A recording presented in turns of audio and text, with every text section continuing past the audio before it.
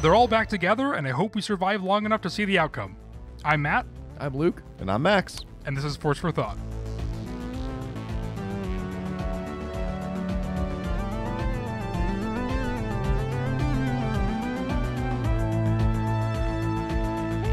All right, everybody, welcome back to Force for Thought. We just watched episode 7 of Ahsoka, and, the past 7 weeks now, we have 6 weeks actually before this, we kind of go around and, say what we thought about it. So, Maxwell, what do you think about this episode?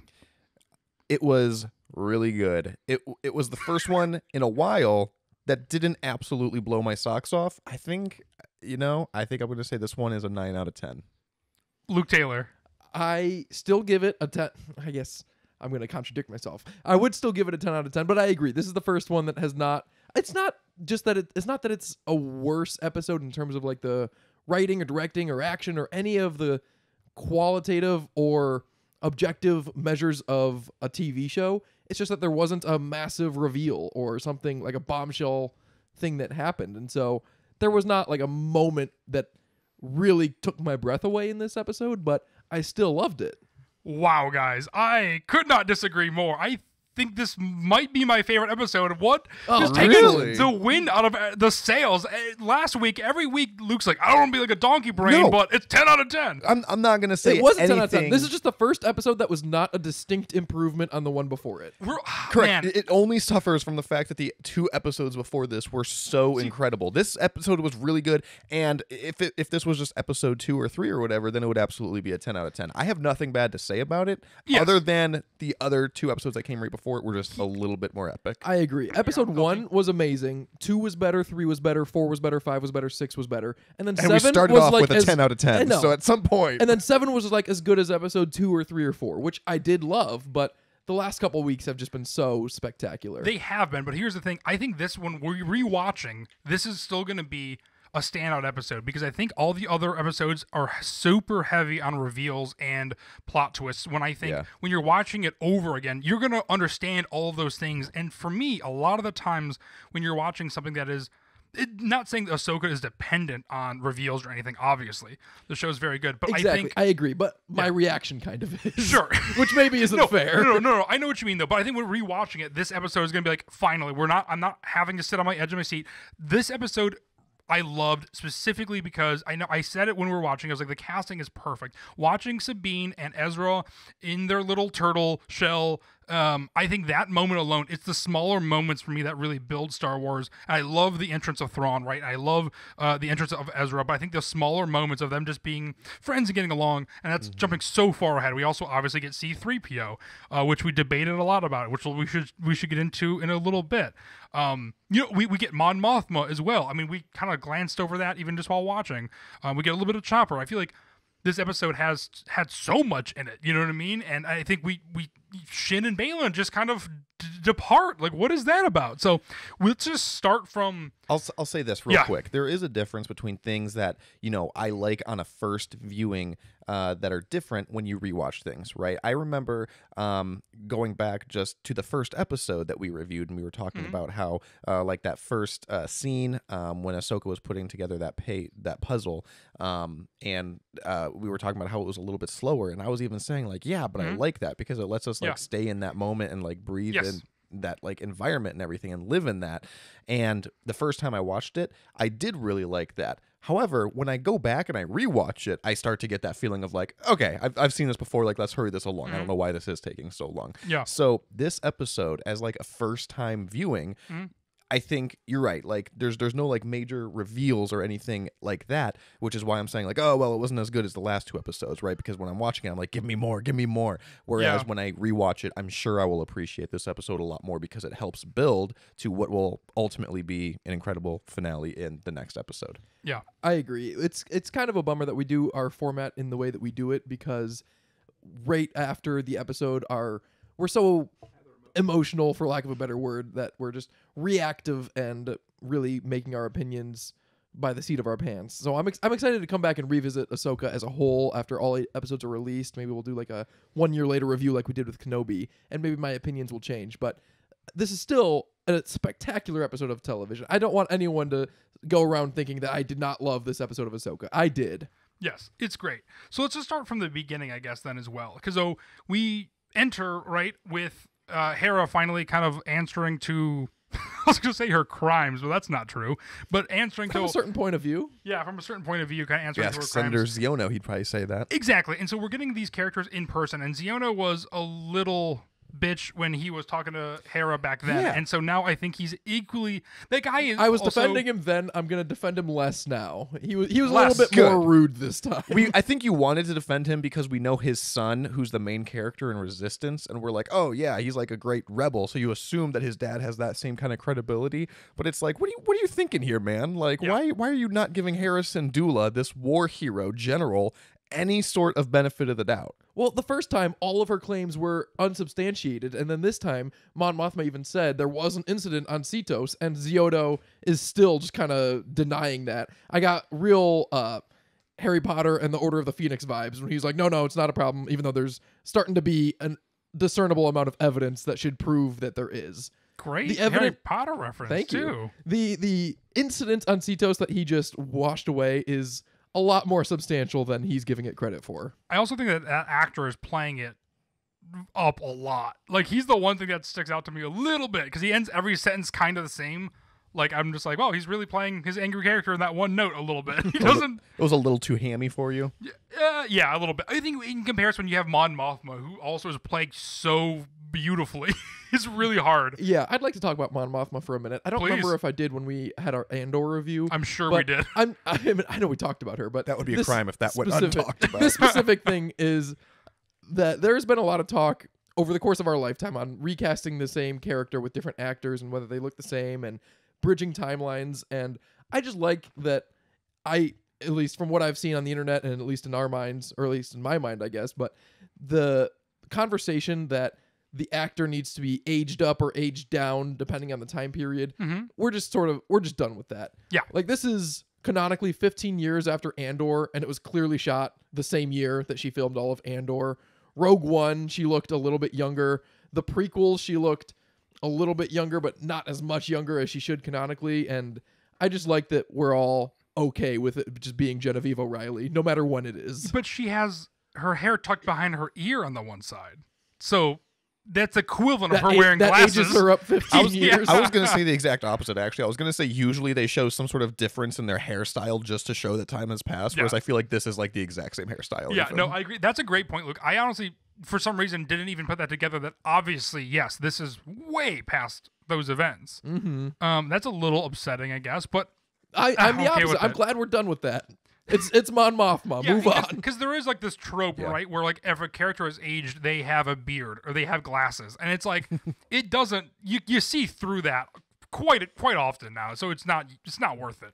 Yeah, and the same thing with Bo-Katan, that she is, canonically like 50 or 60 in The Mandalorian because she was a full-grown woman already in the Clone Wars, and everyone was just okay with that. Yeah. And I like that. I like that too. I think it's a great call. Also in this scene, we get, I think, Hera saying some great lines. I'm chopping this up a little bit, but she says, "I don't know what frightens me more: the possibility of what might happen, or your inability to see it." And I think that's a great. She says that to Ziono.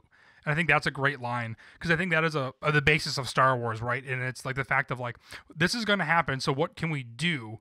But you get all this pushback, whether it's politically, whether it's people just like different interests, and I feel like that sums up Star Wars really well on this battle side. Is that no one's on the same side until it's the absolute last minute, and you have to be, and there is a war. And I love Hera's storyline in this whole season, which is just trying to prevent a war because she knows what the cost is when you do have a war. So I do love her story arc in there, and then also, we get C-3PO. Within a moment that out of this whole show, usually be like, oh, C-3PO. When R2-D2 showed up in Mandalorian, we all freaked out. When C-3PO showed up, it's like we've already seen Hayden Christensen. Right? We have there's so many things that we're like, oh my god, Jason Zandula's in this. Like we have all these things. So like C-3PO weirdly is the least interesting pop-up.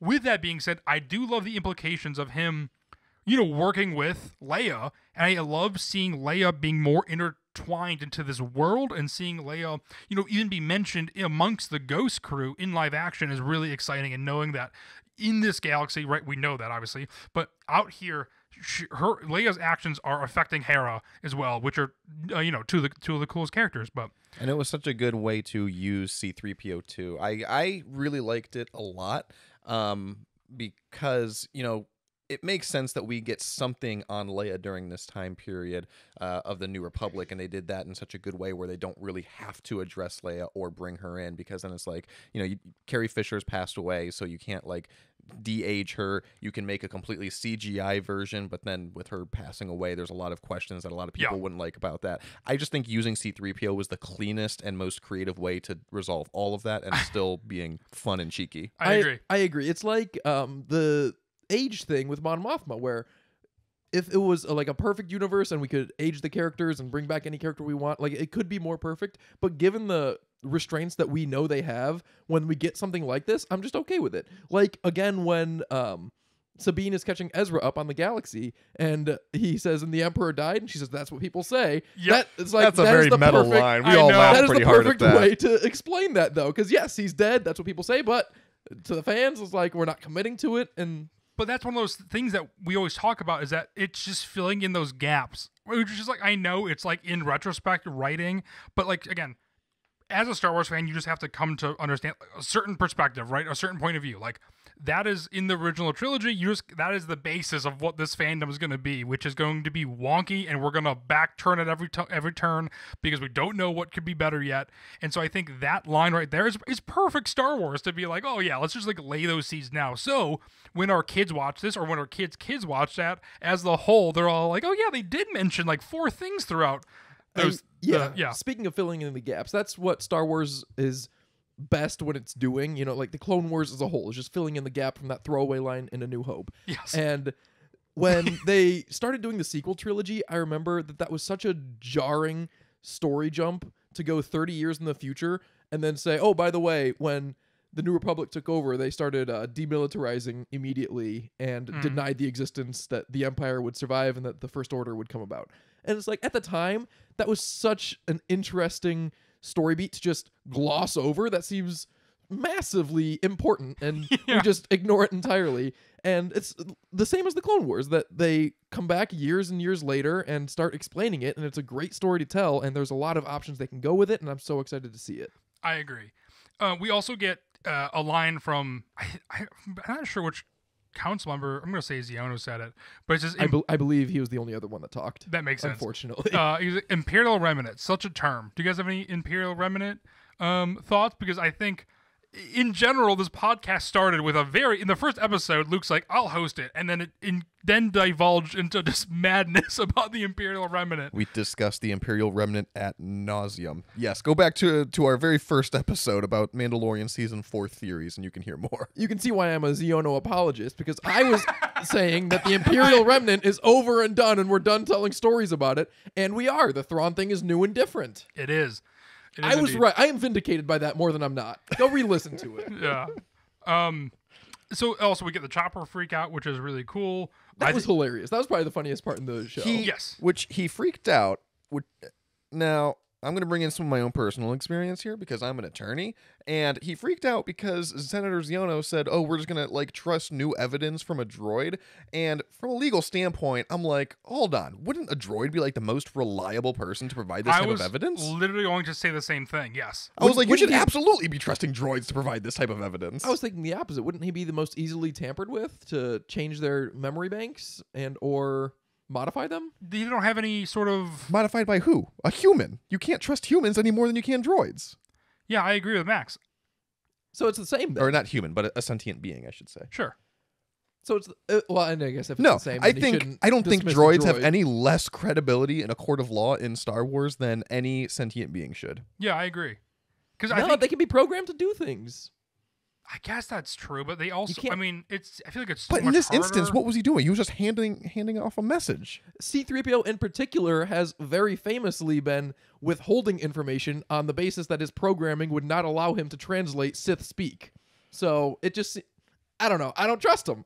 I think it's a fair basis in the legal system to not trust a droid as much as you would trust a sentient organic. I don't think it's as easy to hack a droid any more than it is to hack any sort of computer system or anything in the real world. I think we see it in Star Wars a lot, just like you do in classic action movies that take place on Earth, when people like quote unquote hack into a system. It's like, okay, yeah, like you see that for dramatic purposes and everything. But every time they go to a droid smith or somebody wipes a memory droid or whatever, I feel like that's actually very rare in the Star Wars universe. Either way, it was a really funny moment. It was a really funny moment. And we get to see Chopper. And also the last thing I was going to say about this scene specifically, we should move on because there's a lot that happened in this, but is the costuming is great.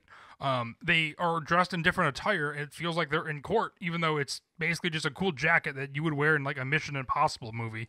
I like the costuming a lot because it was distinct. The color palette was toned down as well. Yeah, so I was trying nice. to think, do we ever see Hera in a different costume other than her prisoner costume and her rebel flight suit? No, I think those are the only two. I mean, obviously, there's when she's younger, we get those episodes. But other than that, I would say no.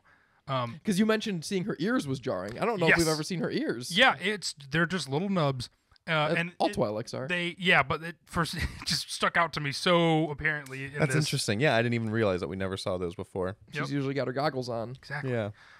Moving on though, we get Anakin Skywalker back a little bit, training from a hologram, which I thought was Yeah. I know, it makes me feel so stupid because I said last week or the week before that I don't think we'll get to see any more Hayden Christensen in the show, and that was such a easy to include scene, so applicable to Ahsoka's character and what they're trying to do with her as a character in the show. Yep. That scene worked perfectly. It did. It was great, and I also like how she laid the groundwork to be like, oh, he made 20 of these.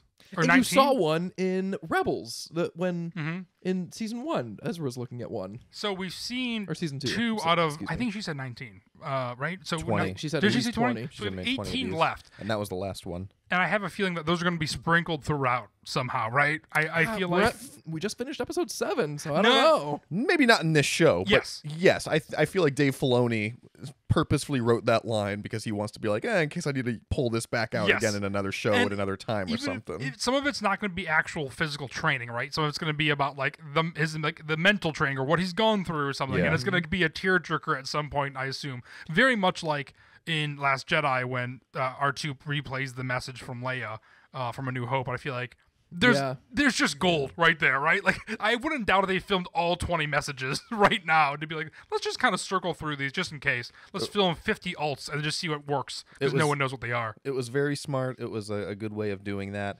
And it was very reminiscent of the training that Anakin provided Ahsoka in Tales of the Jedi. We actually went back because I thought that it was that same training, but it was not, although it is very similar in substance.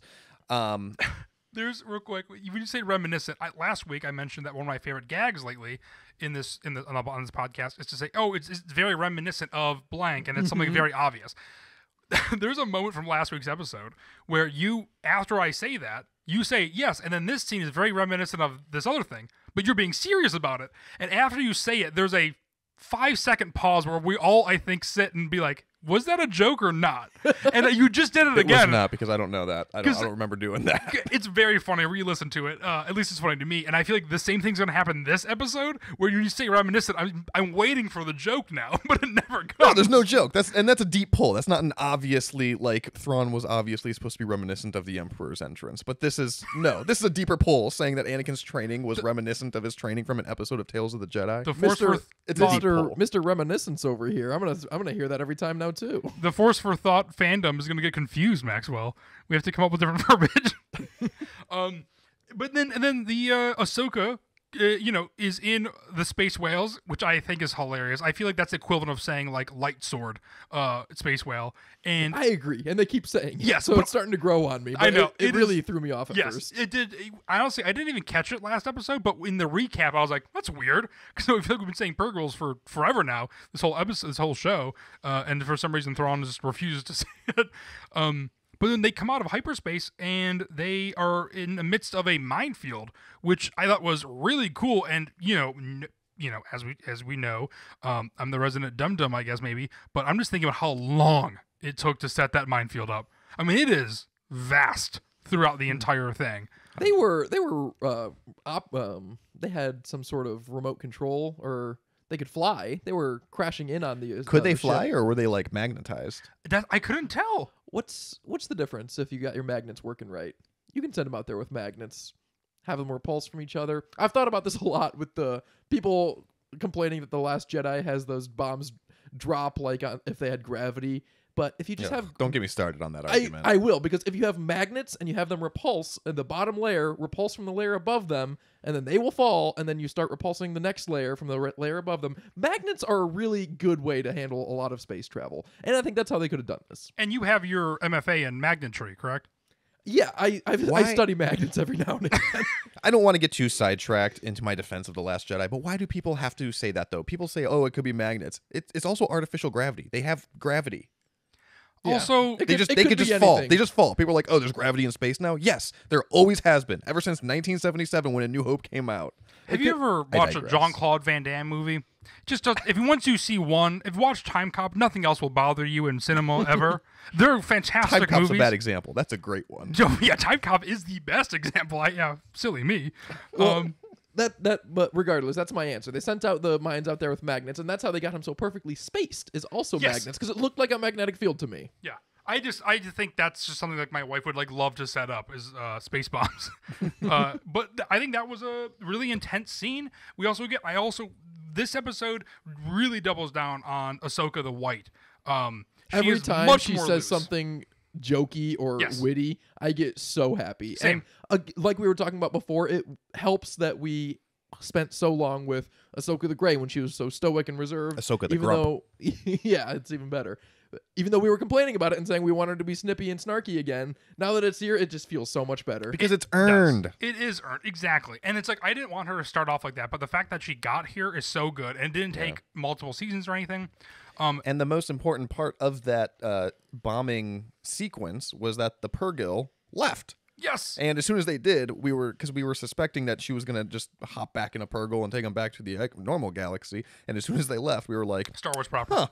Wonder how they're going to get back now. And I'm still wondering it. They all got to go back in the Eye of Sion somehow. Or at least the people that are going back. Yeah. We'll get there. And then something else that I liked was Hu Yang is actually giving actual thought behind everything. He's just like, this might not be the galaxy. This might not be anything. And I think that's something that I've never really thought about before. But combining Jedi, who are these mythical people that believe in the Force, right, and believe in like a destiny and a certain way of living, and that it'll guide you there, is a very interesting contrast to a droid who is very analytical, almost the complete opposite. And I like that combo. And I've never, obviously it's very obvious, I think, with 3PO and Luke, and I think that's why they kind of butt heads sometimes. But I really like the Ahsoka and Hu Yang dynamic, and I think that it shows really well here. But I like that they're not stubborn. Like Luke and 3PO are very stubborn from each other, right? Where like Ahsoka and Hu Yang are consistently working with one another and understanding that he's a droid, he's 20,000 years old. Like, I'm gonna trust him and his intellectual aspects, and he's gonna trust me in my mythological aspects of who Ahsoka is as a person. And I think I really like that dynamic, and I like that he was bringing up all these points, and then she was basically joking with them, and it's like, yep, because it always works out, and they're a team now. I really like that dynamic. He says in there, and to go back 1 second with Hera. She says to Mon Mothma, we have to prepare for the worst and hope for the best. And I think that is also another very good line for what would sum up Star Wars in general. Yeah, from that scene, I also really liked the line where Xiono says it sounds like a children's fairy tale. Yeah, it does, Xiono. We're watching a children's fairy. That's what Star Wars is. And just to have that's funny in-universe explanation of it sounding like that's got to be how so much of this sounds like. Because I've always thought about that with... the Fall of the Empire, because I was really wondering in the sequel era when the sequels were being released in my life when I was living that time, what they were going to do about the Vader being redeemed, if that was ever even going to come up, because no one knew but Luke, but Rey knew that Luke saved Vader. And I've always thought about that, like, people are going around telling the story about how the rebels defeated the Empire, and then Luke is there like, yeah, actually the Emperor was a wizard, and so was Darth Vader, and so am I, but I redeemed Darth Vader, and then we killed the Emperor together, right before they both died on the Death Star. And that just seems like such a story that no one will care about, and no one wants to hear about. Like, all right, dude, take your fairy tale stories and get out of here. Like Yeah. this rebellion just won a war. That's what's important. Would you Gives it a lot more reason as to why they think like of the Jedi and Luke Skywalker as a myth later on, right? And I think also gives more credence to Sabine's line that we already talked about, where they said that the Emperor's dead, and she said that's what people say. And it's like, because really no one has proof of that. They just, like you said, like Luke just kind of said like, oh yeah, the Emperor's dead, you can take my word for it, and they all did. Apparently, that's what people say. Well, the rebels knew that he was on the Death Star, knew in quotation marks, but even that, it's like, yeah, he was on the Death Star. Are you sure? Yeah, we heard he was. But are you sure? Right. That's I do love that aspect of Star Wars, that the galaxy is so big that it is incredibly hard to have the information be all correct. And would you say that the fairy tale aspect is reminiscent of Hu Yang saying in the galaxy far, far away? Yeah, it might be. Yeah. Anyway. And then we also get to see Thrawn in his prime. I don't want to say in his prime. I think he's well past his prime. As I said it, I know. But I meant like, I just mean... In his element. Yes, thank you, Maxwell. In his element, we get to see him so calculated. I mean, his last line when he says Ahsoka lost, or Tano lost the one thing that she could not afford to lose today, and it is time. And I think that he is able to see everything beyond a body count, beyond winning and losing battles. He is able to see the bigger picture, which makes him the biggest threat. That is not anything necessarily new, but what I will say is that I think it's new to the show, because we have, he's only been in one episode, and so people that are hopping on and watching now are understanding him clearly, I think, because he has his battle map out and he's looking at what looks like, I don't know, Halo Wars, which is a strategy game.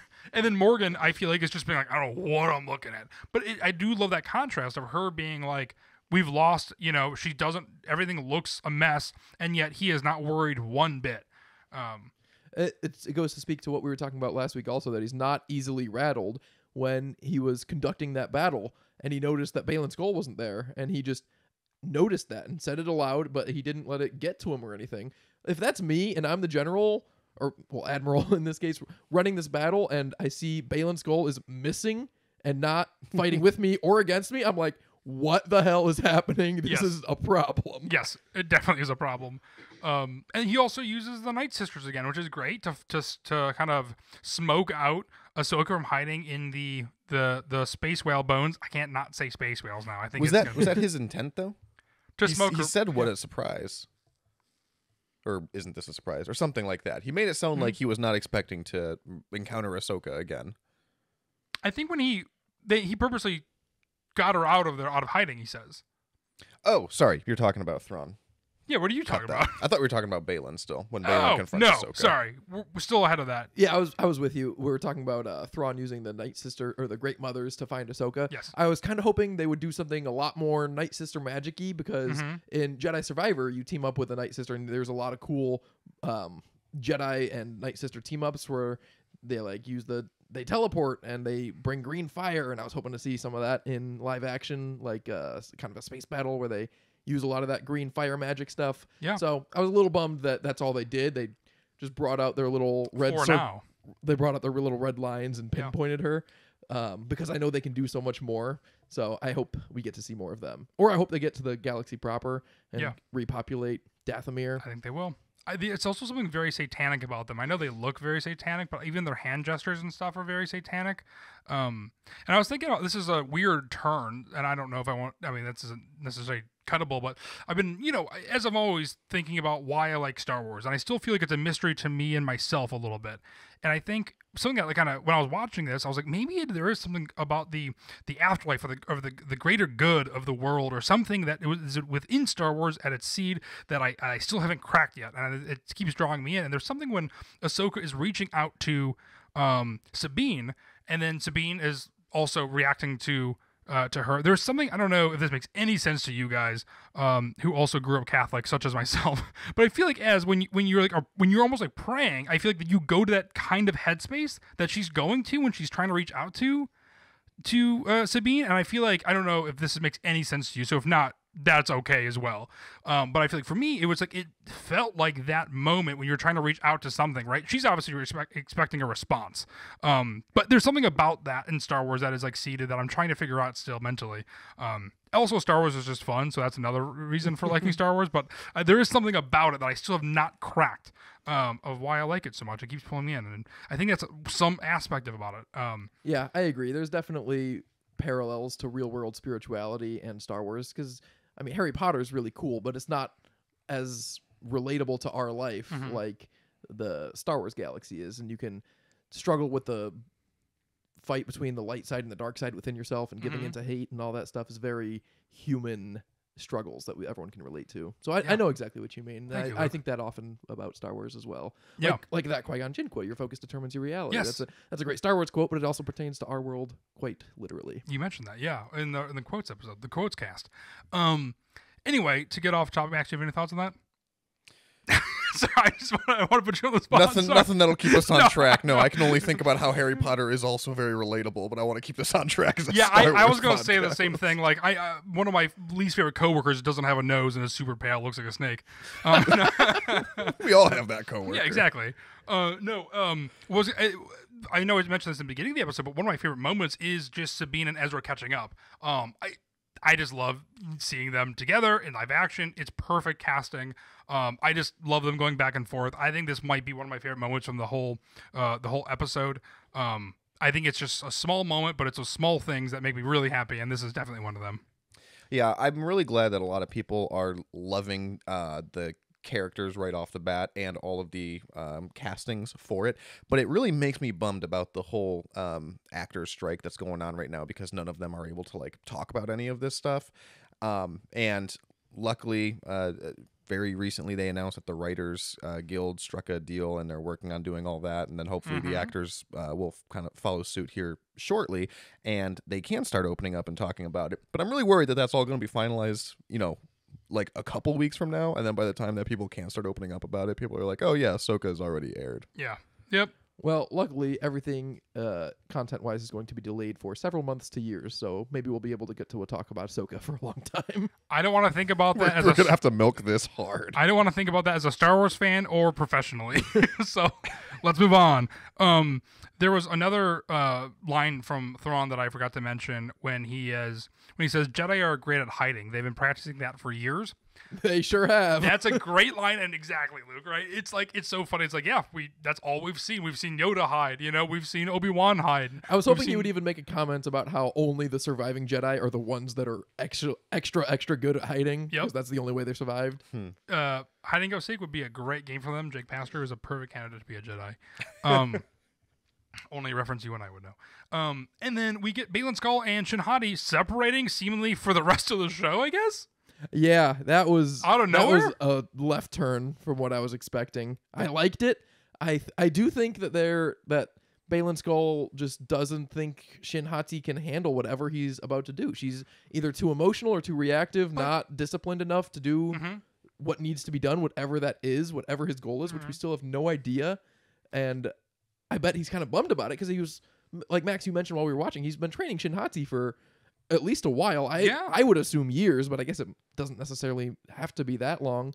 But he's just cutting her loose because she is a failure to him. But essentially, he doesn't trust her to come find this untold power. But it kind of came out of nowhere. I'm interested in watching it back to back, because I feel like last episode she's asking questions and he's like, it's going to bring us power greater than whatever, and it's like, it's always about them and them too, and then all of a sudden he's just randomly on this hill once they find Ezra and Sabine, and then he's like, all right, bye. She kind of keeps mentioning references though to like military power and Thrawn and all that stuff, so I feel like they have been hinting at that's like what's Shin has in mind, and that's what Baylan even told her, right? He was like, go ahead, kill them, and you'll like assume your place next to Thrawn, basically.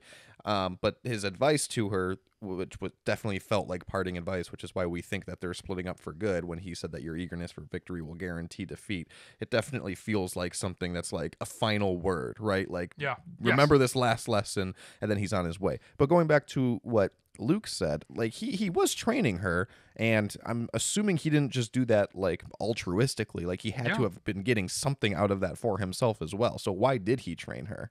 I kind of got that vibe last week. I didn't really put it that far into my mind because I thought it was just a fleeting moment. But when Shin Hati said, when Balin was talking about the Boken Jedi that were trained in the wild after the fall of the Republic, and Shin Hati was like, "Is that like me?"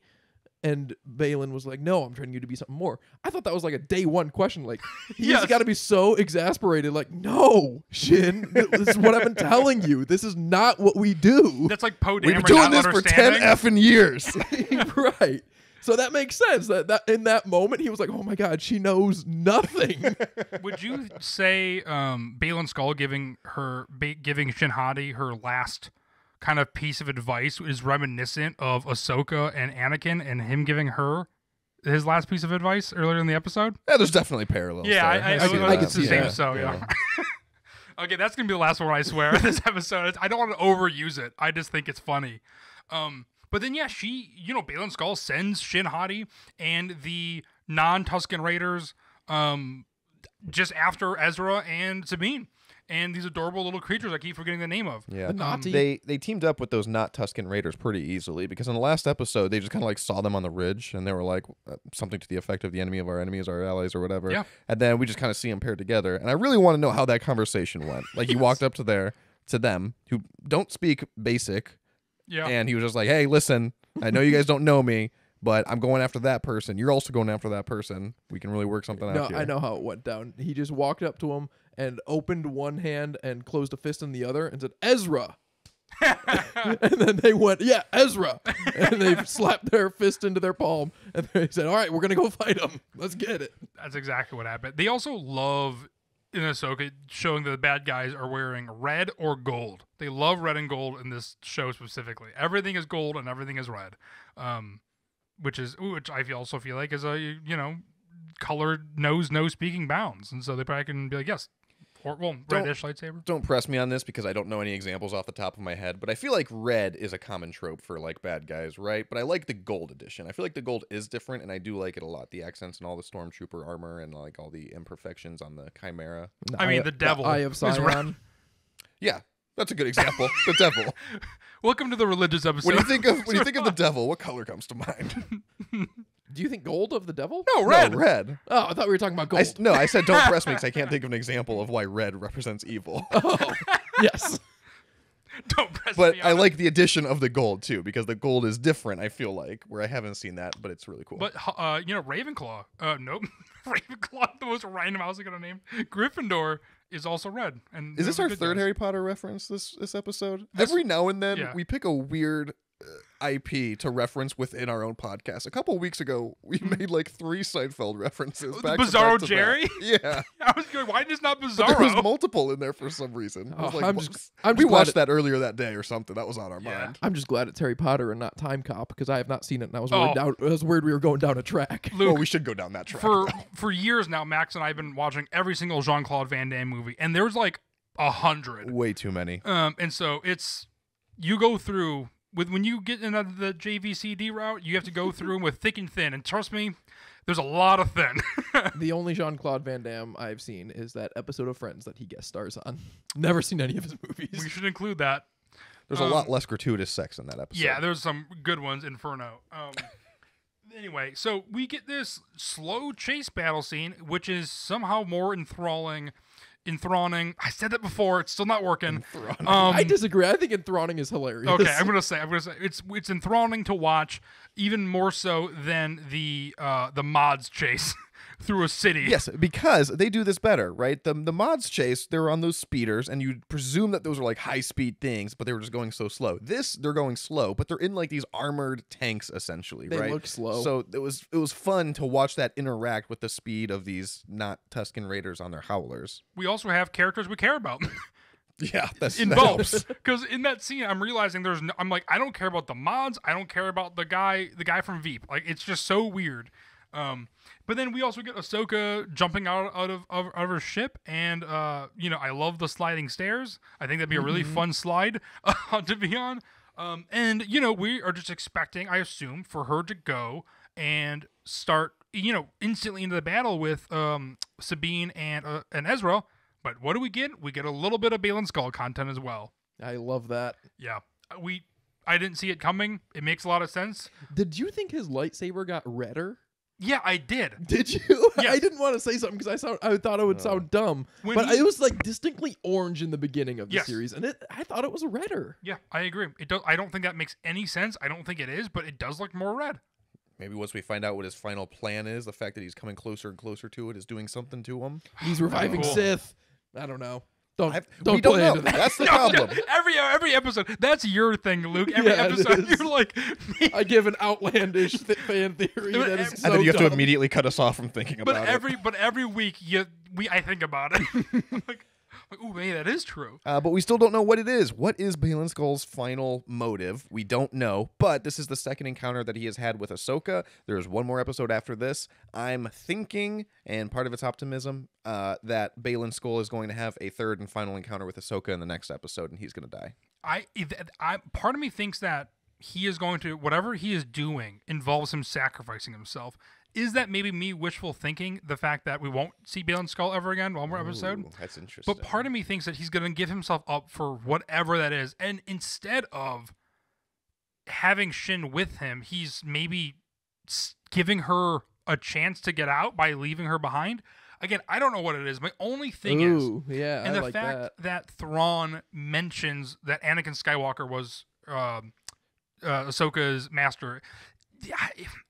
Starkiller is just in my head, right? I'm like, it doesn't make any sense that he'd be in this galaxy, but like, is it something to do with why did Thrawn react like that? Like, we all know, obviously, Anakin Skywalker, Darth Vader, but at the same time, it's like, I don't know. Is there this underlying Starkiller?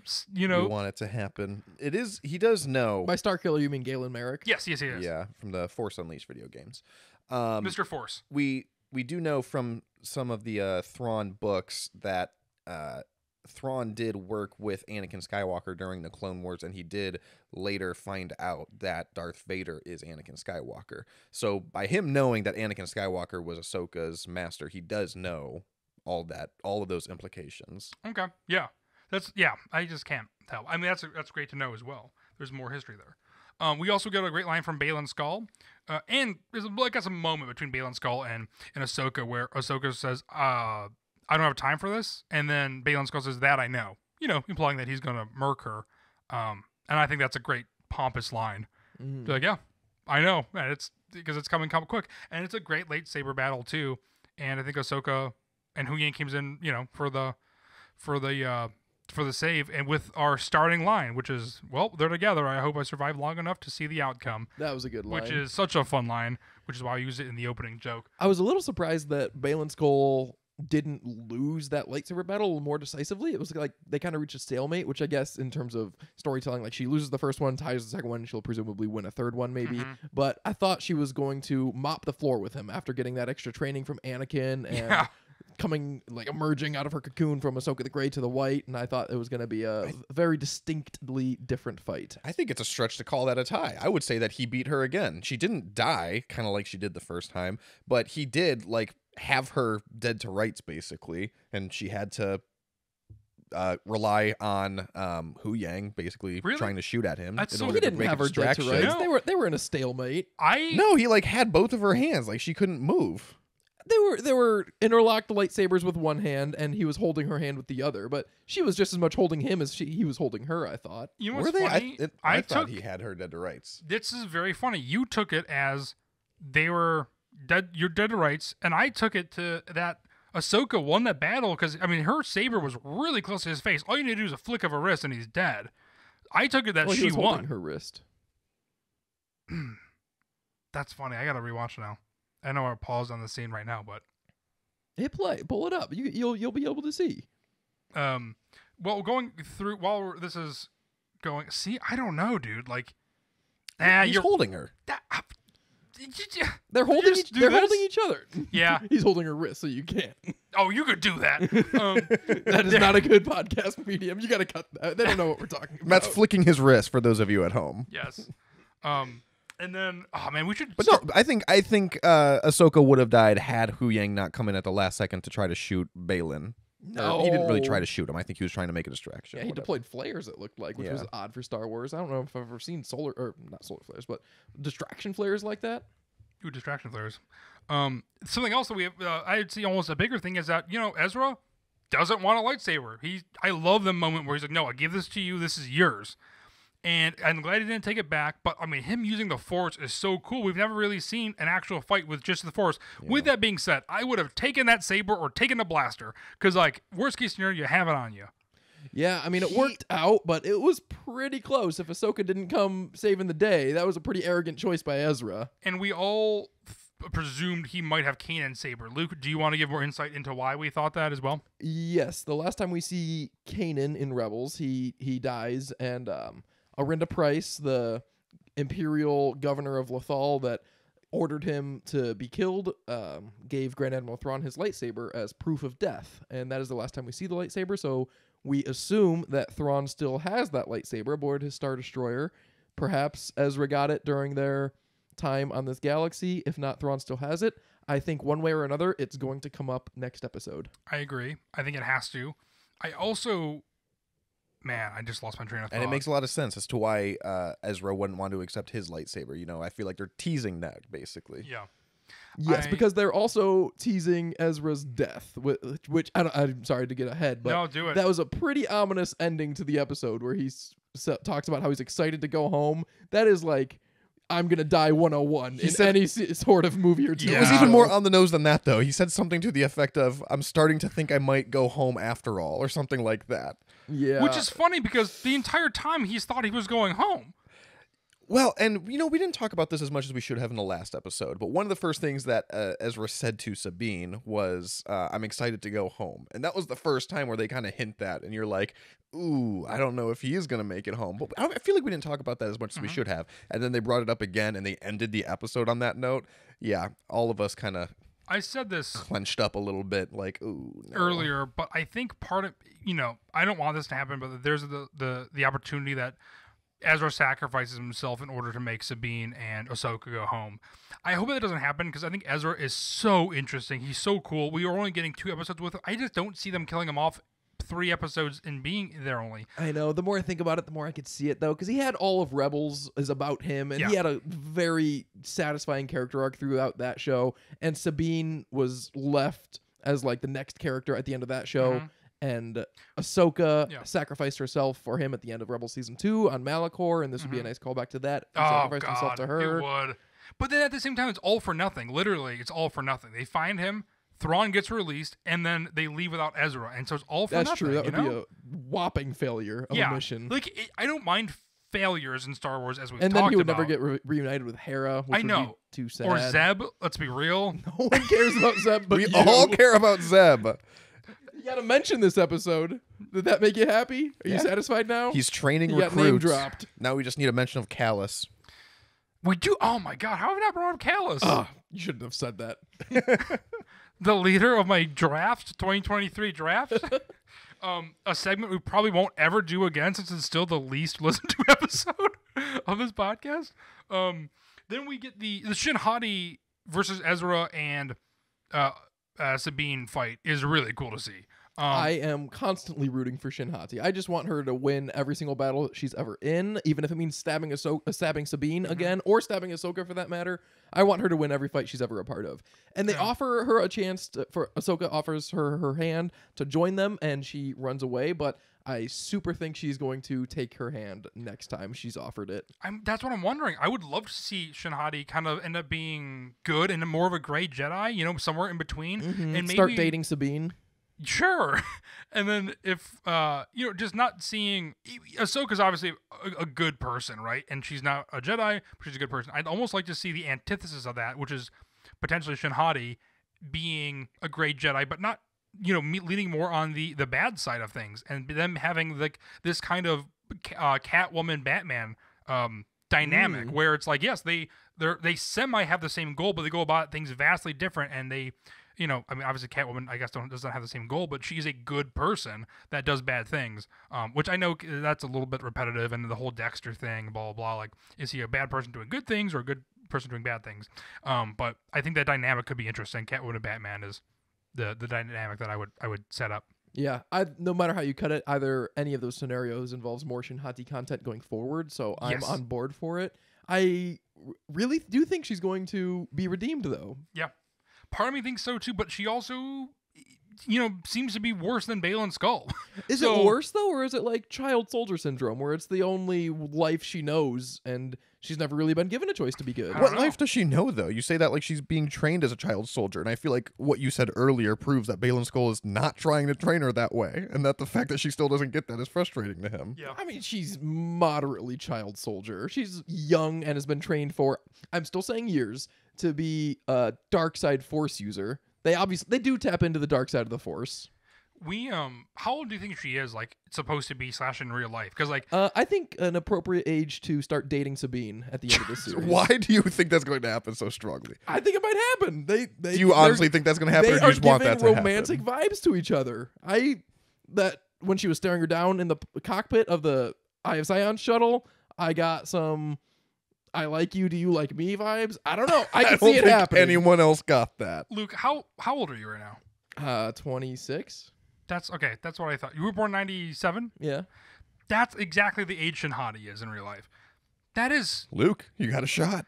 Oh man. as a married man with a child, I just mean, like, it's weird to me. Max, you were Do talking you think about... she has her Padawan braid in real life? I think you mentioned this, Max, and with sports, it's like, wow, we are significantly older than these people now. But seeing characters on screen, like, part of me is still like, yeah, I could do that. I could, I could be in Star Wars universe and that and whatnot. But I'm like, why do I feel like I'm more like Balin Skull's age now than Shinhati? I know it's not that big of a difference, obviously. Yeah, that kind of deflates my child soldier theory, because even if she was trained for months to years, is what I said before, maybe years at most, that's still, she could have lived a relatively full and fulfilling life up till age 22 and then got picked up by Balin Skull. Exactly. That's what's so weird. I just seeing these characters and being older than them is a very odd dynamic. I think I relate more to Thrawn than Balin. When people are like, "Oh, well, Thrawn got a little pudgy, huh?" I'm like, "Let him go. He's had a stressful couple years." And did you see a bunch of comments that were like, "Oh, out of all this budget, none of that went to Thrawn's wig." His wig, Yeah. I don't. I noticed that it was his natural his hair. appearance- He did not have a wig. They his tried to appearance style does it. not bother me. Man, there was something I I was mean, going to I mention get it, because I also have cartoon drawings of myself with a six-pack. So Thrawn, I get where you're coming from. and you know what's funny? I drew them. Anyway, so we get Thrawn's, when he's talking about time and what Ahsoka has lost. Yeah, I want to see these characters get back to Star Wars proper in order to kind of, I don't know, just say this is a multi-season thing. Getting Ezra has been on our mind since 2015. I'm glad it's kind of ending, so we can move on to be like, I don't even know what's next. It's the structure of the show, as it seems to be panning out, is kind of reminding me of the MCU going forward. How at the end of Endgame, Cap gave his shield to the Falcon, and now there's going to be a new Captain America movie with Falcon as Captain America. And if you want, you can watch the TV show in the middle, The Falcon and the Winter Soldier, where he didn't accept it and then he did accept it. But the big fans can watch that show and have a deeper appreciation. But if you're just watching the movies, it's like, okay, and now he's Captain America. And I'm kind of getting that vibe with this, where okay, Thrawn returned. I don't know who Thrawn is, but he's here. And if you want a deeper understanding, you can go watch Ahsoka, or then you can go watch Clone Wars and Rebels and then Ahsoka. But I think he's just going to get back into the galaxy, and then it's going to set up perfectly the Filoni movie that's going to start filming, I think, as soon as this writers and actors strike is over. I think, well, the writer's strike is over now. Or not over. Probably a couple weeks till that they can actually start getting back to work. But I think I'd love to see where this goes, because we talked about how this is going to be a multi-season show, presumably, or this story will bleed into other shows or some sort of IP. And I just feel like we need more before the movie. We can't just have Ahsoka, the show, and then the movie, right? I feel like we need to have another season of setup or something. Depends what the movie is. I know. But then we can't, if we did the movie right away, there's no way there's going to be a season 2 of Ahsoka if the season 1 was just all set up for the movie, Yeah, I don't know. And I also want to see Ezra be part of that, because I almost feels like he deserves it, and then we as fans deserve it. Because yes, All Rebels was about him, but we've already seen him being like, no, this is about you, Sabine. This is your saber. I'm fine. And so I like that he knows he's not the main character, right? Maybe it's false hope, and I don't want to make my second MCU reference in the 10 minutes, but it also reminds me of Age of Ultron, when they were teasing us with Hawkeye's death the whole movie, and they kept doing like very on the nose, this character's gonna die beats like that the whole time, and then he didn't die at the end, and that was the twist. So maybe that'll happen. Maybe Ezra will be fine, and they just want us to be scared a little bit for this week, because I'm definitely scared, and maybe he'll be okay, and everything will be good. Oh man, how crazy would that be if they're teasing, in my opinion, blatantly the possibility of Ezra dying, and then last episode Ahsoka herself dies or something? I'd be better with that. Ahsoka's never dying. Yeah, I think so. I think when I first came into it, I was like, maybe Ahsoka will die, so then Ezra and Sabine can go on. But I think you're right. It's her show. I don't think she will die. Unless she does die, and it's a one-season thing, and then... No, she's not dying. I was thinking at the beginning of the show maybe Sabine will die, but they have not developed her character enough to have a fulfilling character arc for her to die at the end of this series. There's only one more episode, and I feel like they still have multiple episodes worth to go of Sabine's story. I will say this show is great, obviously. But what has happened, I think, is that we've been introduced to a bunch of new characters, or, we're being, now we have, Ahsoka went through this massive change, and that kind of halted everybody else's storyline. So Sabine, really, her character stopped. Which is fair, because it's Ahsoka's show, so she should get first right, yeah. But Sabine was like really being developed, and she kind of halted since episode 4. We don't really see her at all in episode 5 at all, and then in 6 and 7 right now, she's kind of like, yep, she found Ezra, her mission's complete. So now what? And so I feel like they've kind of halted, which is fine. Same thing with Hera. She doesn't really developed much. I mean, she's just kind of being her usual great self. So I think she'll have a massive opportunity to develop once the War of Thrawn actually does come. But yeah, it is odd. Like, that's a great point. That I feel like they have kind of halted story structure or storylines for development in lieu of kind of finishing this up. And yep, they found Ezra. That's their mission, and I would see what happens. Also, Ahsoka also says, and die to miss this reunion or whatever. It's a great little moment. She's very happy for someone who basically kind of betrayed her, went with the bad guys, left her for dead, and then also is just inherently bringing a new war to their galaxy. Yeah, that goes to show the character development that Ahsoka went through while Sabine was away. She really got adopted this more forgive and forget, because she was not there at the beginning of the series when Sabine boofed the map over to Shin Hati, and Ahsoka was pissed for kind of a while, but now that she's just like, she's focused on the good. She's excited to see Ezra. She's not mad at Sabine, even though she has every right to be. Yeah. They look like they're at Burning Man in this screenshot that we have on screen right now. Yeah, those the naughty little turtle hermit people vessels that they ride around on, super cool. Yep. I was worried that they were gonna have to like pack this up and walk around with huge backpacks like campers, and this is a really cool ship design. I like that. You got that word NOTI from the subtitles. Let's just agree to say noti until we hear it, because it sounded like you said naughty, and that immediately came with sexual implications for me. Interesting. All Last week it was. This week it's naughty sexual. Little turtles. These naughty turtles. And what'd you say about the non-Tusken Raiders? The like Nazi Nazi Raiders. Yeah, not Skin Raiders. Sounds like Nazi. That's your second thing, Luke. It's always throwing in a wild card idea and then saying things that are potentially sounding like other things. But I think that was. Did I cover everything in this episode? Do we have anything else to talk about? I'm sure there is. I wanted to mention the scene where Ahsoka force communicates with Sabine, like force time in the sequels with Kylo Ren and Rey. It was kind of similar to that, but I thought it was way more similar to the High Republic. A couple Jedi are able to communicate like that, and the way they described it was spot on to what I thought was happening here, where they're not talking, but they're able to like empathically send feelings that if you know each other well enough, you're able to discern communication and like very basic messages from, and that's exactly what I thought was represented on the screen. And I thought, having read that before gave me such a deeper understanding of what I thought was happening, and then I thought I was going to be wrong because she was like talking and you could hear her echoing, and then Ezra asked what happened, and Sabine just said she had a feeling, like she didn't hear Sabine's voice, or she didn't hear Ahsoka's voice, she just felt her presence in the Force and was able to discern a message. That's what I was talking about earlier with the praying thing. And that was a perfect lead in as well. I know that's such a weird thing to shoehorn in randomly during a podcast. But yeah, I love that moment, and I think it does strengthen even the sequel trilogy. Again, when you're rewatching everything as a whole, it's like, oh yeah, this has happened multiple times now. Which again, filling in those cracks and those gaps for those who are less forgiving, I guess. But yeah, I love that moment as well. Maxwell, do you have anything as well off the top of your head? No, I think that just about covers it. I also mentioned earlier, they looks like they're just for the Chimera that they're building the action figure hot toy set already, since it's just implanted on top of that building. It just looks like the stand. Yeah, They should just do. You just got to bulk up the stand a little bit more because they do have Super Star Destroyer Lego sets or Star Destroyer Lego sets, and they have it on a stand not dissimilar from what that pyre looks like. Can you imagine if you just had like a little, like it's like the town around it, and then it's also, are we ever gonna get whatever Balin Skull is going for? Do you think it has to do with those screaming statues that we saw when they first arrived in this galaxy? No, what are probably, those? Probably not. I would say distantly yes, because I think there's a lot of lore surrounding this planet that we don't yet know that I think Balin does, and I'm assuming those are all kind of intertwined with each other. Yeah, man, I'm interested. Any theories how they're gonna get back? Also, I think they all got to go back in the Star Destroyer in the Eye of Sion. What happens to the Chimera?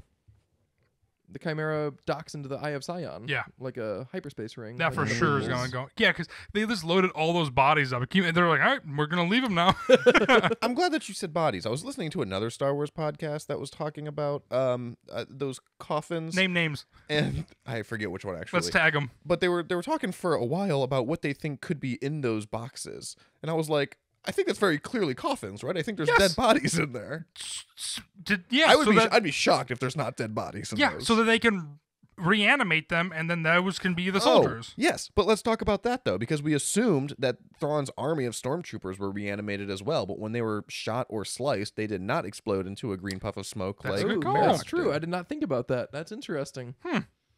Still don't know about Enoch. Maybe he is the only ghost. So far? maybe the night troopers that we've seen so far are the only surviving actual stormtroopers, and all the dead bodies are the ones that are going to be reanimated. Who knows? Yeah, that's a great point. Could be. But then why not just reanimate them now? Because they expire?